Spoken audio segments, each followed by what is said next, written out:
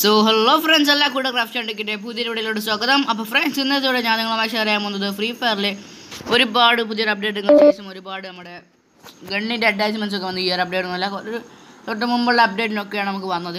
ഒരുപാട് ഗണ്ണിൻ്റെ അറ്റാച്ച്മെൻറ്റ്സ് വന്നു. നമ്മുടെ AWM പ്ലാസ്മക്ക് നമ്മുടെ തെർമൽ ബൂസ്റ്റർ AWM വേറെന്തോ അങ്ങനെ ഒരുപാട് ഗൺസിന് നമ്മുടെ അറ്റാച്ച്മെൻറ്റ്സ് ഒക്കെ വന്നു.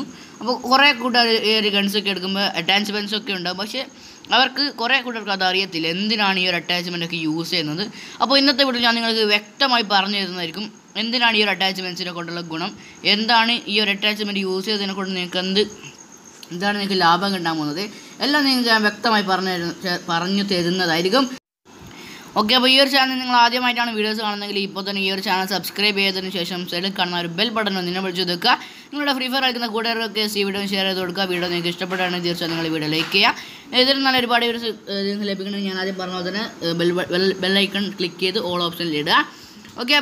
ഓക്കെ ഗൈസ്, അപ്പോൾ നമുക്ക് നേരെ വീഡിയോയിലൂടെ എടുക്കാം. ഞാൻ അവരുടെ ഒരേ ഒരു രാജാവായിരുന്നുവെന്ന്, ഒരേ ഒരു രാജാവ്.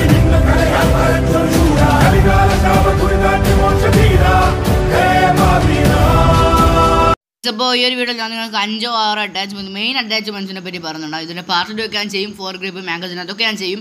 അതിനു മുമ്പ് മെയിനായിട്ടുള്ള പറഞ്ഞുതരാം. നമ്മുടെ AWMൻ്റെ പ്ലാസ്മയുടെ അതൊക്കെ പറഞ്ഞുതരാം. ആദ്യം തന്നെ നമ്മൾ സംസാരിക്കാൻ വേണ്ടി പോകുന്നത് നമ്മുടെ AWMൻ്റെയാണ്. ജസ്റ്റ് AWM ആർമർ പീസ് 2 AWMൽ എടുത്ത് വെച്ചു. ഓക്കെ, അപ്പോൾ ഞാൻ ജസ്റ്റ് വേഗം പറഞ്ഞു പോകാം. കാരണം ചില വീഡിയോസൊക്കെ ഞാനിങ്ങനെ വല്ലാണ്ട് വലിച്ച് നീട്ടി ലെങ്താക്കുന്നുണ്ട്. അപ്പോൾ ഇത് ഞാൻ പെട്ടെന്ന് പറഞ്ഞു പോകാം.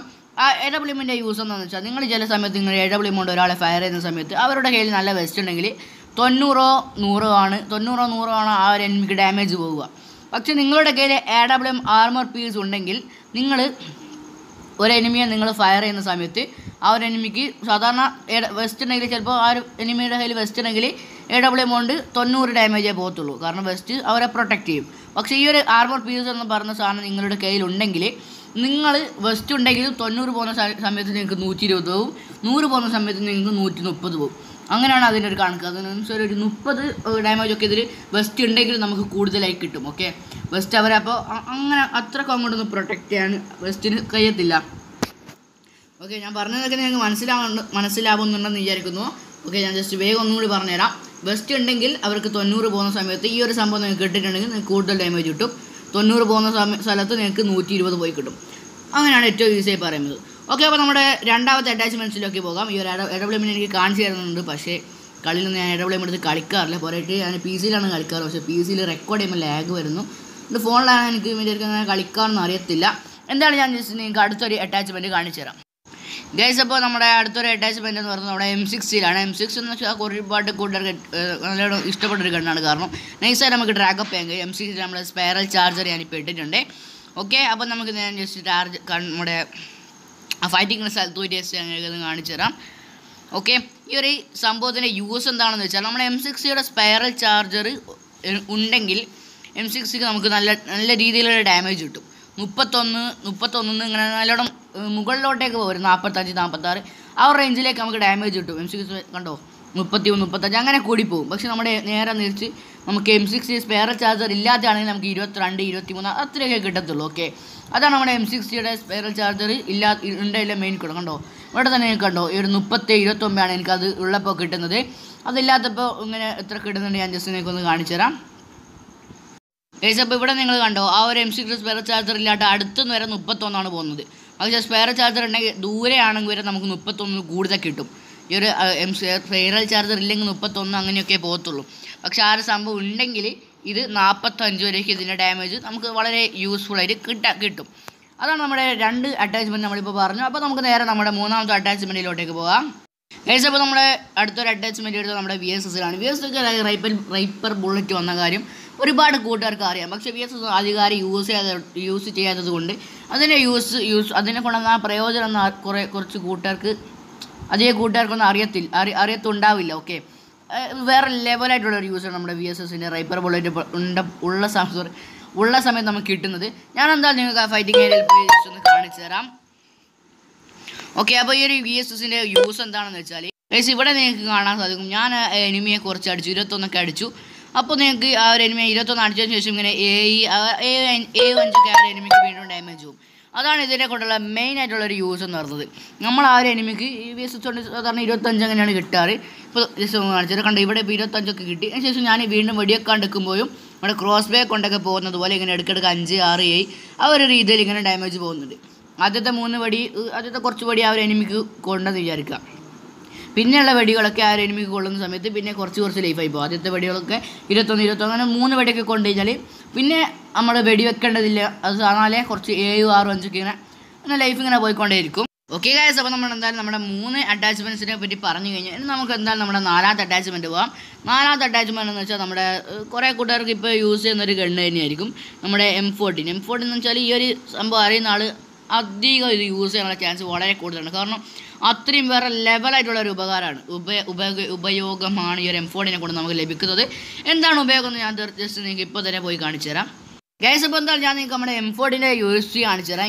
ഈ ഒരു സംഭവം നിങ്ങൾക്ക് കണ്ടോ, നമ്മുടെ M14 കൂടെ ഇങ്ങനെ ഞെക്കി കളിക്കണം. എന്നുവെച്ചാൽ അതുകൊണ്ടാണ് മെയിനായിട്ട് കുറേ കൂട്ടുകാർ ഈ ഒരു സംഭവം യൂസ് ചെയ്യാത്തത്.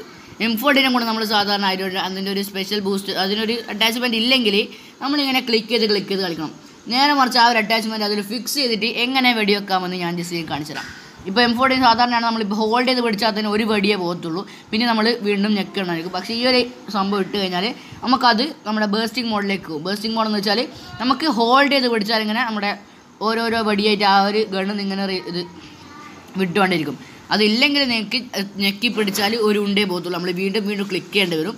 പക്ഷെ അത് അവിടെ നമ്മുടെ കയ്യിൽ അത് നമുക്ക് ഉണ്ടെങ്കിൽ നമ്മളതിൽ ആ സ്പെഷ്യൽ ബൂസ്റ്റർ നമ്മൾ ഇട്ടിട്ടുണ്ടെങ്കിൽ നമുക്ക് അതിങ്ങനെ ഹോൾഡ് ചെയ്ത് പിടിച്ചാൽ അതിനെ ബേസ്റ്റിംഗ് മോഡ് പോലെ ഇങ്ങനെ ഓരോരോ വെടിയായിട്ട് നമ്മുടെ ഗണ്ണിന് റിലീസ് ചെയ്തു പോകും. ഇപ്പോൾ നിങ്ങൾ കണ്ടോ, ഞാൻ ഹോൾഡ് ചെയ്ത് പിടിച്ചപ്പോൾ നമ്മുടെ M14 ഇങ്ങനെ ഒരുപാടുണ്ട് ഇങ്ങനെ പോയിക്കൊണ്ടിരിക്കുന്നുണ്ട്.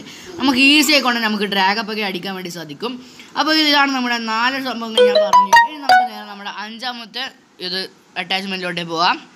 ഗൈസ്, അപ്പോൾ നമ്മുടെ ലിസ്റ്റിൽ 5ാമത്തെ ഒരു അറ്റാച്ച്മെൻറ്റ് ഉള്ളത് നമ്മുടെ പ്ലാസ്മക്കാണ്. പ്ലാസ്മയൊക്കെ ഇപ്പോൾ അധികാരം എടുക്കാറില്ല, എന്നാലും കുറച്ച് കൂട്ടുകാർക്ക് പ്ലാസ്മ യൂസ് ചെയ്യുന്നവരായിരിക്കും. ഓക്കെ, അപ്പോൾ കണ്ടോ, നിങ്ങൾക്ക് ഇവിടെ പ്ലാസ്മയുടെ ഈ ഒരു യൂസ് എന്താണെന്ന് വെച്ചാൽ നിങ്ങൾ പ്ലാസ്മേനോട് ഫയർ ചെയ്യുമ്പോൾ ഒരു ഫയർ ചെയ്യുമ്പോൾ നിങ്ങൾക്ക് 2% അതിലിങ്ങനെ കുറയുക. ഓക്കെ, അപ്പോൾ അത് മൊത്തം കുറഞ്ഞാലല്ലേ നിങ്ങൾക്ക് വീണ്ടും ഒന്ന് റീലോഡ് ആകേണ്ടി വരിക.